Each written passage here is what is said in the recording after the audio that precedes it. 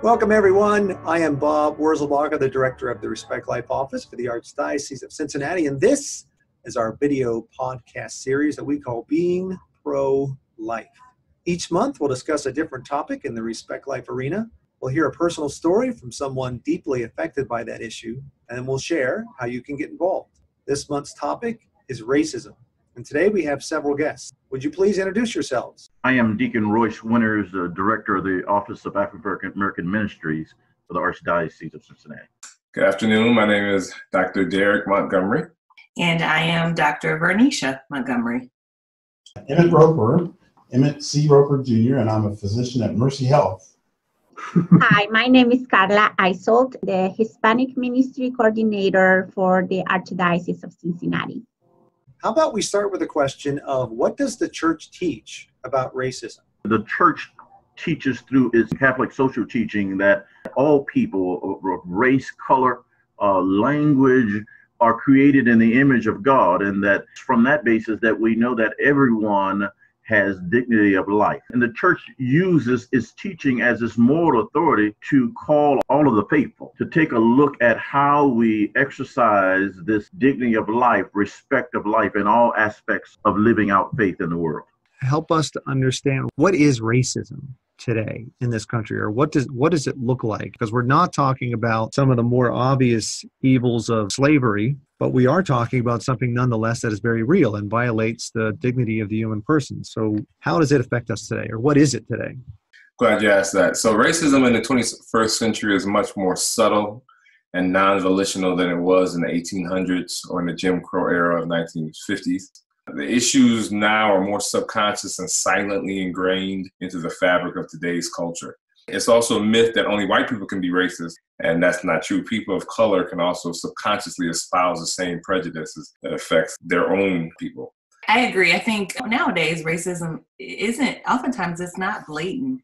It's very subconscious. It's how a person can make you feel. I think that racism is such a bad thing when it puts in people's minds that a person that looks different as a threat. So lately we have been seen as threats, and we have been seen as people that take more than what we can give. And a lot of the Hispanic community, even if they don't have documents, they do pay federal taxes. They don't have to have a social security or documents to get a tax ID, which most of them do. They, pay taxes. So there is a lot more that people need to know about the Hispanic community. So do you have any of your own stories, either of your own or someone else, that you'd like to share as examples? When I was in residency, you had nurses that wore scrubs, medical assistants. We even had the janitorial staff wear scrubs. And this one particular night, no different than any other, my other co-residents would go onto the deck, grab a snack, head to the call room. Well, as I was doing that, a receptionist who didn't know me came in and was kind of accusatory, like, "What are you doing here? How can I help you?" And I had my badge, I had my stethoscope, I had my white coat. It was an aggressive confrontation. Yeah, she still questioned me, and then finally I just showed her my badge and I said, "I am a resident doctor," and I walked away. And then later on, we had a meeting, my attending, this particular receptionist, her boss, and it came out that she wasn't sure if I was a janitor because she wanted to protect the medicine cabinet. Why would you assume that I was a janitor? I mean, I have nothing against janitors, they're working people. But why was that the first assumption made? We were registering my son for high school at a local high school, and the person who was registering us said that we're not going to offer you the Catholic scholarship because we know that you're not Catholic. Oh my gosh. Not knowing that I was the director of African American Ministries. Right. My wife's been Catholic all her life. My goodness, you're black, you must not be Catholic. So we had to straighten that one up. Wow. Right. And then for my grandson at a grade school, and they were having mass, and he went up to receive communion, and he made that great throne to receive, and the teacher wouldn't give him communion because he couldn't be Catholic because he was a black boy, right, and all those things. Wow. He came home and complained, and we had to address that. It is those kinds of things that seemingly might be innocent, but it breaks the heart to have to go through that. Right. You would have never asked a white person in those circumstances to do something like that. When I was a third year medical student, we used to round with the whole team. There were all the residents down to intern, and then there were fourth-year medical students, and then I was at the bottom as a third year. So there's about 10 people rounding on each patient. And it happened all the time. But that particular day, my colleague was a young Caucasian girl. He asked her, he said, define cholecystitis. I think it's inflammation of the gallbladder. And she said, yeah. He said, yes, that's great. That's great. Then he came to me and he said, I want you to tell me about the seventh cranial nerve, the facial nerve, and how it exits the brain. Go. So my colleague gets asked, what is the inflammation of a bladder? But the thing about it was, I actually told him. You know, I told him where it came from and started the pons, and, you know, it goes around and it exits the stylomastoid foramen. And, you know, everybody was like, oh my goodness, you know. But that was a daily occurrence. He would ask my colleague something very simple, and then he asked me something extremely hard.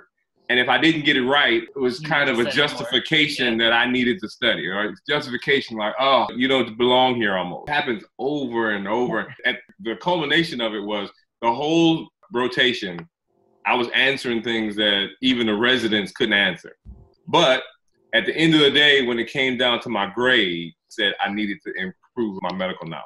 My sophomore year in high school, I sustained an injury while playing in our homecoming football game. And after the game, I had x-rays done and I found I had a broken leg.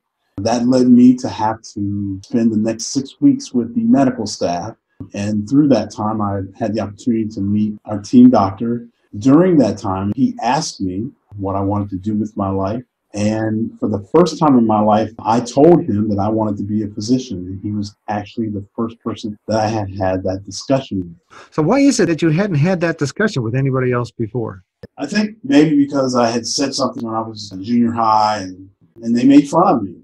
I had counselors who would tell me that you might as well not try to go to college and not college material. You'd be better off in learning a trade, when there was clear evidence that there were other things that I could do that were on a higher level as a physician. And so I was afraid to share my story after that. The doctor that encouraged me, he asked me basically what my course load was and what I had been doing, and he gave me some advice as to what I needed to do if I really wanted to do it. So I changed the projection of my course load in school. I was told that I didn't have the background to do those things, but I figured that if I was ever going to make it, I had to get past the negative advice that I got to not do it and just try it. I had nothing to lose. We like to work in our yard and we ran out of mulch. So I went to the store and walking out with maybe 20 to 25 bags of mulch, this worker came to me and said, if you wait, I will help you load your car. And he was helping another gentleman taking his stuff to his car. And I said, oh, don't worry about it. I got it. And I kept walking. And the older gentleman tell the worker, don't worry. That's what they do for the living. And he was not kidding. But I'm a middle class woman living in Mason, Ohio. They have a nice car, a nice house. And I cannot even imagine what poor Latino people that hardly speak the language, what they get told that they don't even understand, or how they're being treated.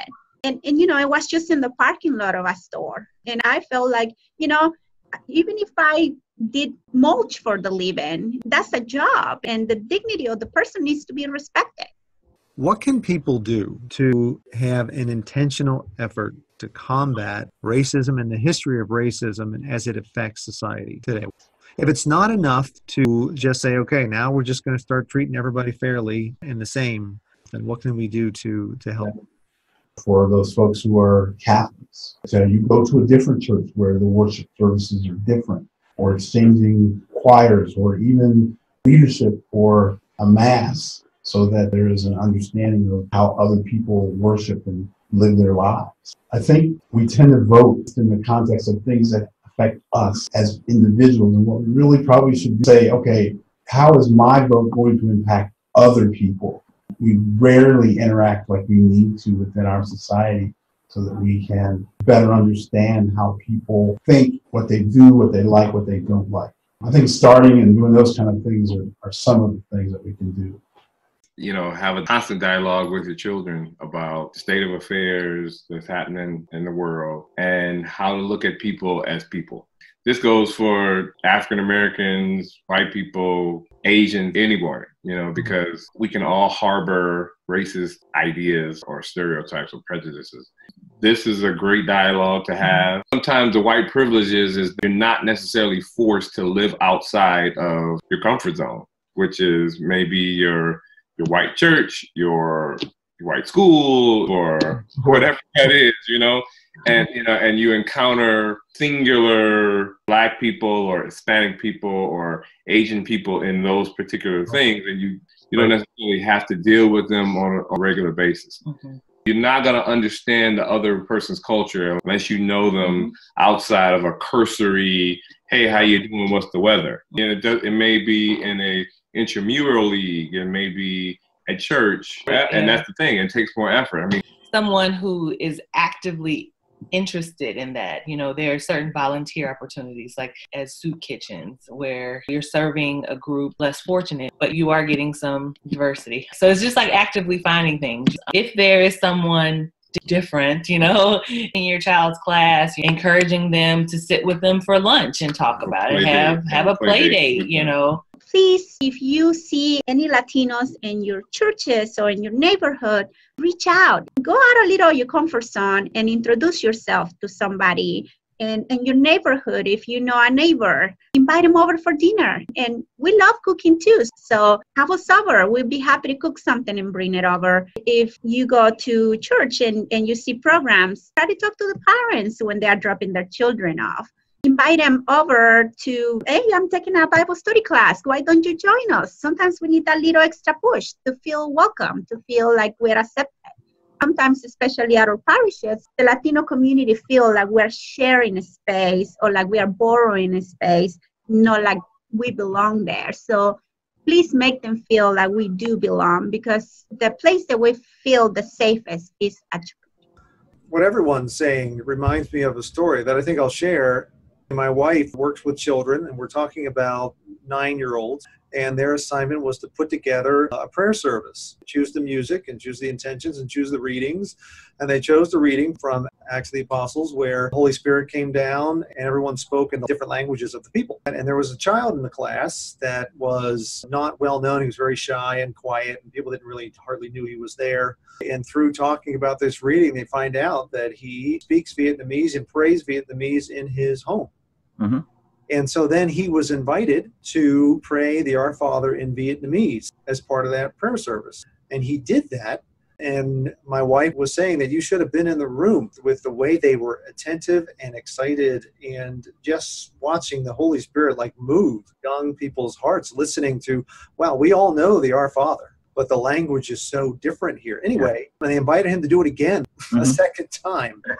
And it totally changed the relationship in the classroom. We too often, whether it be our workplaces or whether it be in our homes, our neighborhoods, and our communities, we treat to our own spaces where our spaces look just like us.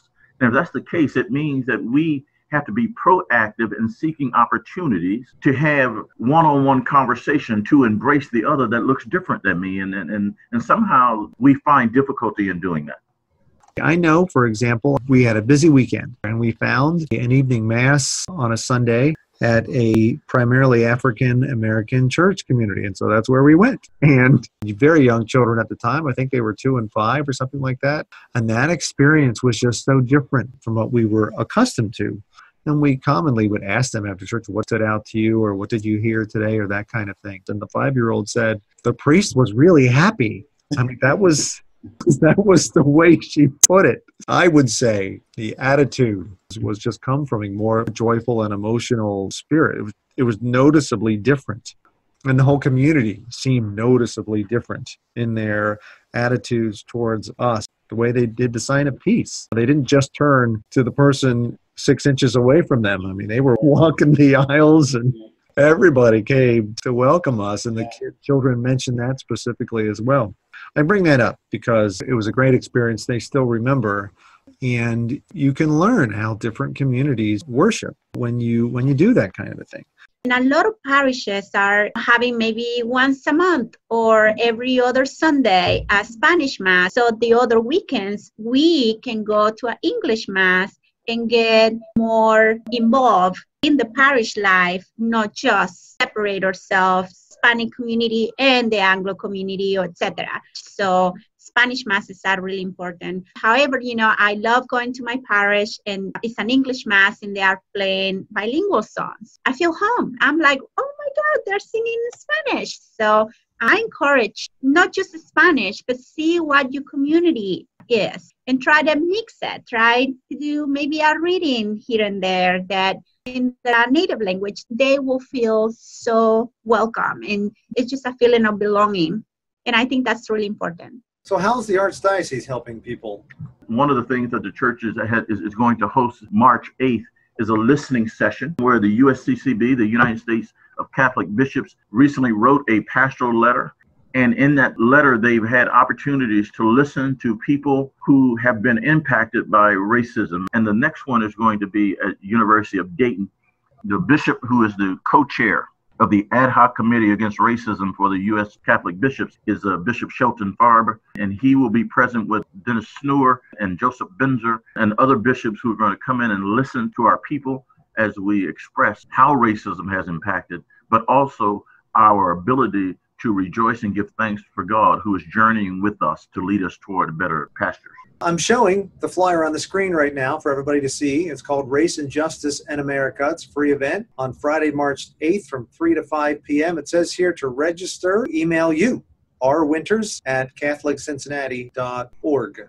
Yes, and we hope everybody take advantage of this opportunity to come, to be present, but also to listen to the voices and to worship and to pray.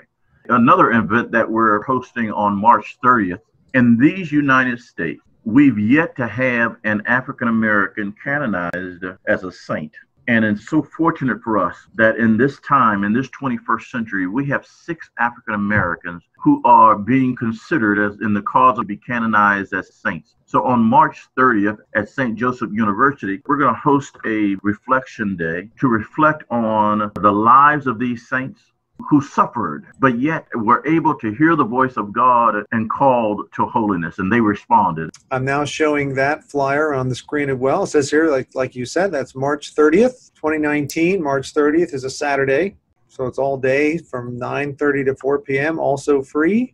And you also register by contacting you, rwinters@catholiccincinnati.org, or your number, 513-421-3131. Your extension is 2640. Is there a deadline for registration for either one of these events? The deadline is probably a week before the event. They're free events, and we want to give everybody an opportunity to respond and to attend. Okay, great. Well, we don't have a whole lot of time then for the Race and Justice in America if you've just heard about it, but hopefully you can still contact Deacon Royce and see if we can be there.